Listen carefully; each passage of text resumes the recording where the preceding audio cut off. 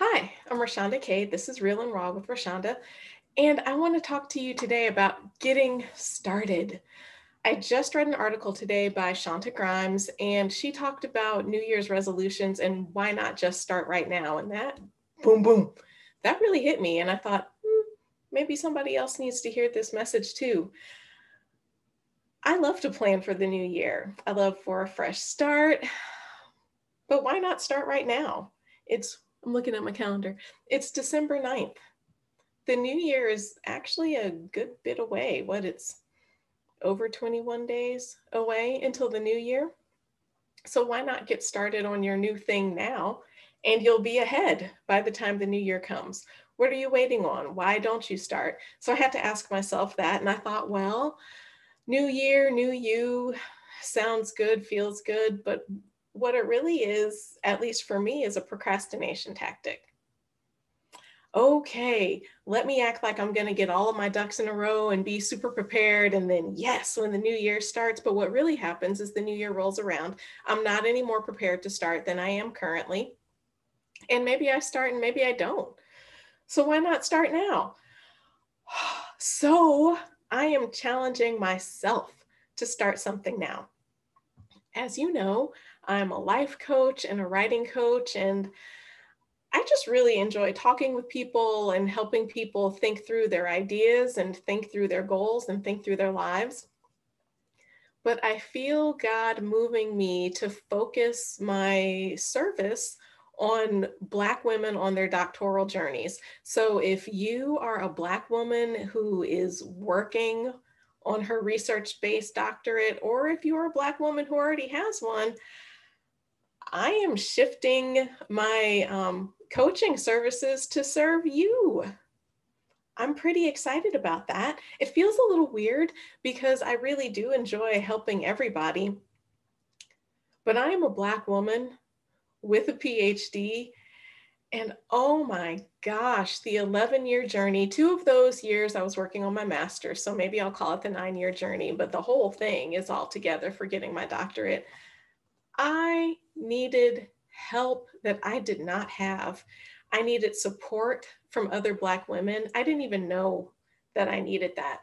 I needed somebody to bounce my ideas off of. I needed somebody to remind me to take care of myself and to help me have strategies to take care of myself. I needed somebody to help me plan what I was going to do, how I was going to spend my time. I felt all this guilt that I'm not spending time with my husband and kids, that I'm not spending time in my church ministries because I'm working on this project. I felt pressure from people because they hadn't done it before and they didn't understand what it was like to be in the middle of that.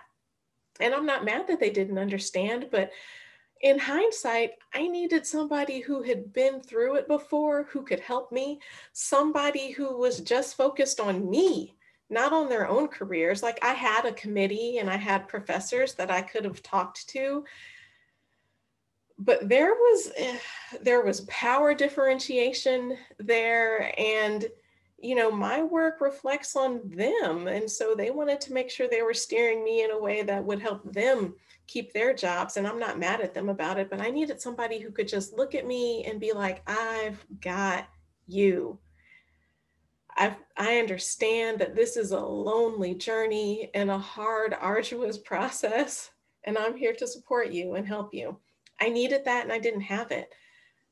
So I want to provide that for other Black women on their doctoral journeys. And now on the other side of that, I've had my PhD for 11 years. Oh, look, 11 and 11.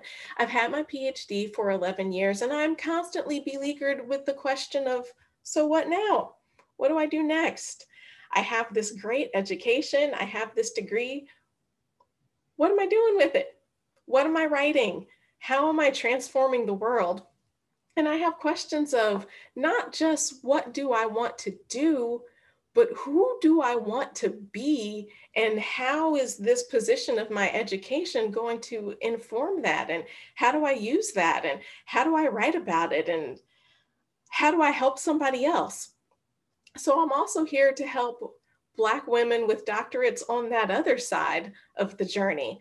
So I am offering services to people to help support you in your journey of self-transformation, support your writing, and to build community around us so we have each other to lean on and to talk to.